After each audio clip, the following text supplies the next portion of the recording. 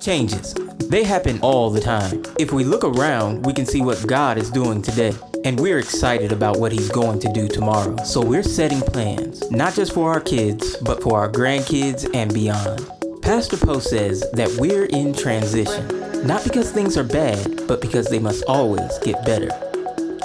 So here we are, looking at the now and planning to go beyond the now. Let me show you some of the changes that we have planned for Revealing Truth Ministries.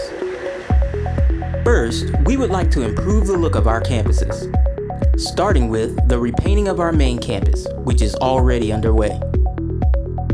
Next, we would like a better frame for our billboards. We'd also like to add feathered flags to each campus. We want to show the world that we are united, one body, one church. Second, we'll soon begin rolling out a church-wide integrated database. Members, staff, and volunteers from all campuses will be able to log on and get information regarding events, meetings, giving, and member records.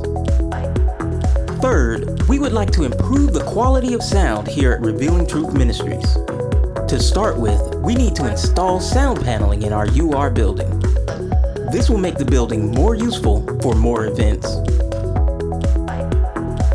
We will also be making a much-needed upgrade to the audio board at our Tampa campus.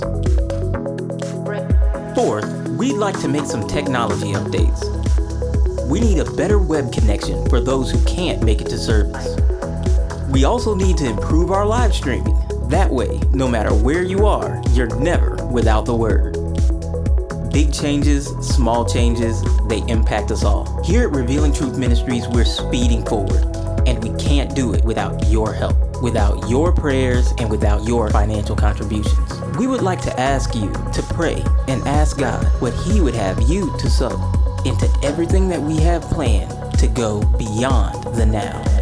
To make a contribution, simply write Beyond the Now in the other section of your envelope.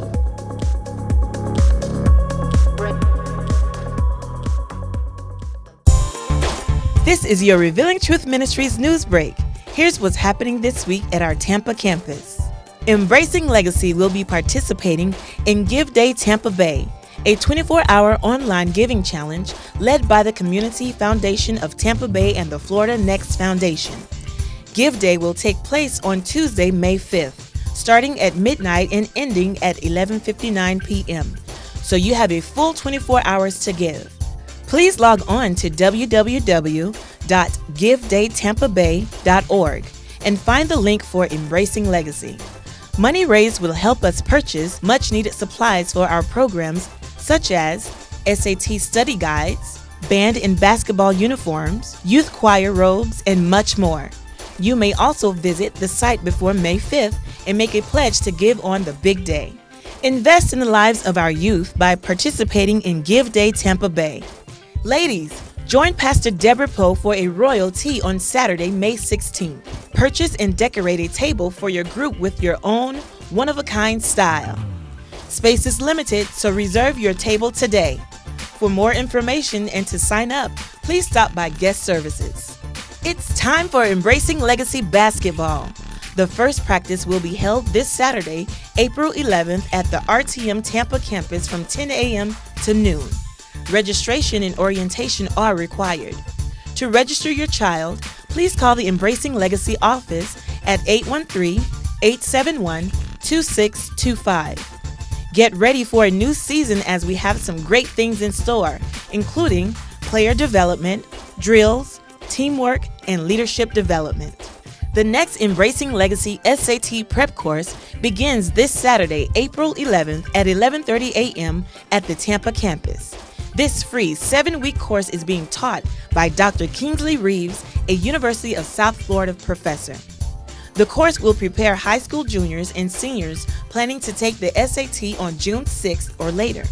Space is limited, so sign up today.